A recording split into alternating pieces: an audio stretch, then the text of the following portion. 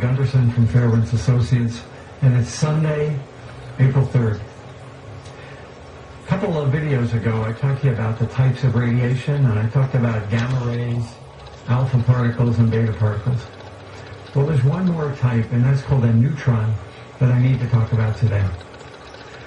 When a uranium atom splits, it gives off two heavy pieces called daughter products, but it also gives off a couple of neutrons. Those neutrons hit the next uranium atom and cause it to split, and then we get a chain reaction. So when you see neutrons, that's an indication that a chain reaction is occurring inside a nuclear reactor. That's how you determine that it really is a chain reaction. Well, some data over the last couple of days and weeks have come up that indicate that one of the reactors at Fukushima may still be experiencing a chain reaction.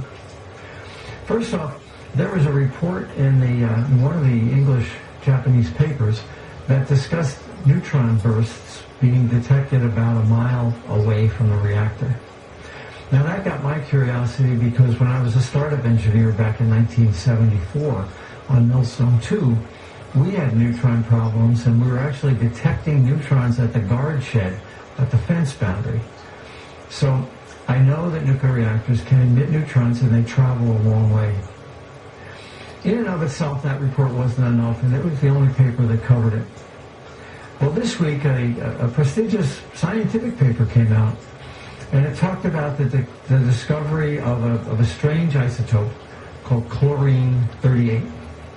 Chlorine-38 doesn't exist in nature, and it comes from chlorine-37 absorbing a neutron. Well, chlorine-37 is in seawater, and seawater is inside the nuclear reactors.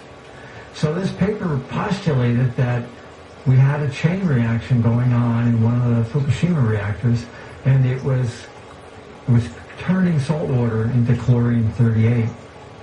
Again, it wasn't definitive. Well, on April 1st, TEPCO came out with its own report, and in it had a curious table. The table indicates that for Unit 1, there's an isotope called tellurium-129, and that isotope has a 70-minute half-life. Well, that can only exist if there had been a fission in the last half day, because it would have all decayed away otherwise. So the report indicated to me really quickly that, whoa, something's going on in Unit 1. Now, I read the report a little further down, and it also indicated high levels of iodine-131. In fact, the iodine levels in Unit 1 are 10 times higher than they are in Units 2 and 3. Now, if they all shut down at the same time, that can't happen. So where's the iodine coming from? Where's the tellurium coming from? Where's the chlorine coming from?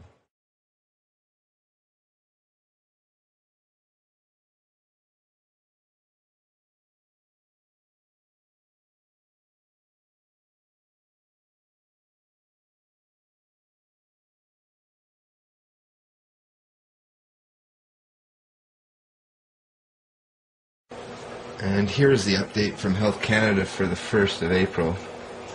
Please note, starting April 1st, 2011, the daily dose data will be available for select stations across Canada and will only be updated 3 times a week. However, Health Canada will continue to monitor the data on a daily basis. So they've stopped testing as well around the 25th, it appears, because levels were so low. Yet, if we look at the plume,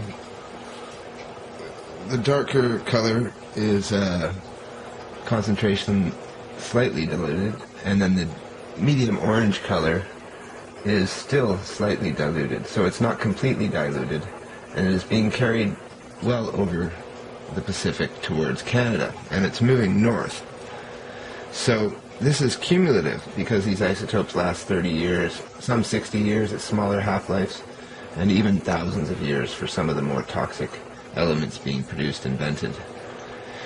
Now, this is a website, German website. It's www.dwd.de, and if you use a translator, you can get a good idea of what is going on with it.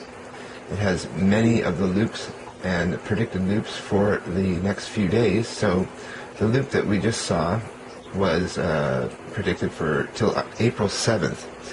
And since Canada is only updating it 3 times a week now, we will not see these concentration levels or have any actual particulate numbers from the Government of Canada, so that we know that there is airborne materials that if they are ingested, they go from low level to extremely high level radiation and cannot be expelled from the body, or else migrate to certain parts in the body, like strontium-90 would to the bone marrow.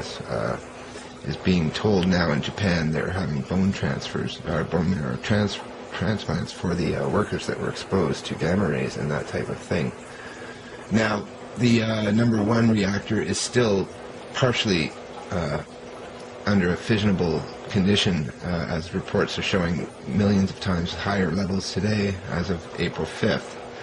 So why is Canada shutting the tap off on information and data recording, and not at least giving simple health advisories to the public so that they might be able to avoid some of the particulate and the steam venting, which is 200 tons of water a day in a complete loss cooling effort, and most of that, and much of that, is turning into steam. The rest is draining into the ocean, and that steam is also seeding clouds, and that is the weather front that moves offshore, not towards Japan. So numbers may be low in Japan, but a lot of the concentrations are moving offshore and into the Pacific winds.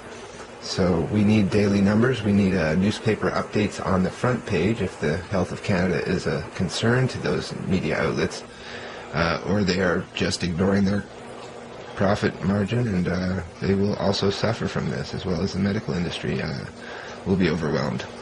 So while they talk about an iPod tax, I think that we are entitled to have proper information on our health.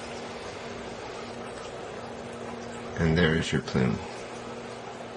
Most all missing Tokyo, so numbers will not be elevating in Tokyo. I want you in my arms when I want you, and all your charms whenever I want you. All I have to do is dream, dream, dream, dream when I feel blue in the night, and I need you to hold me tight whenever I want you. All I have to do is dream, dream, dream, dream, dream.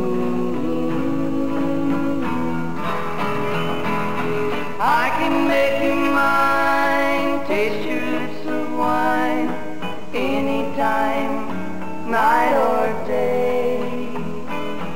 Only trouble is, gee whiz, I'm dreaming my life away.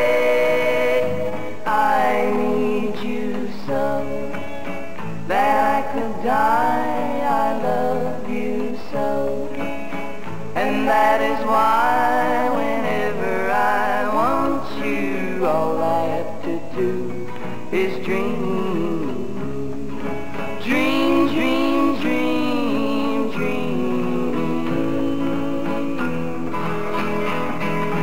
I can make you mine, taste your lips of wine, anytime, night or day.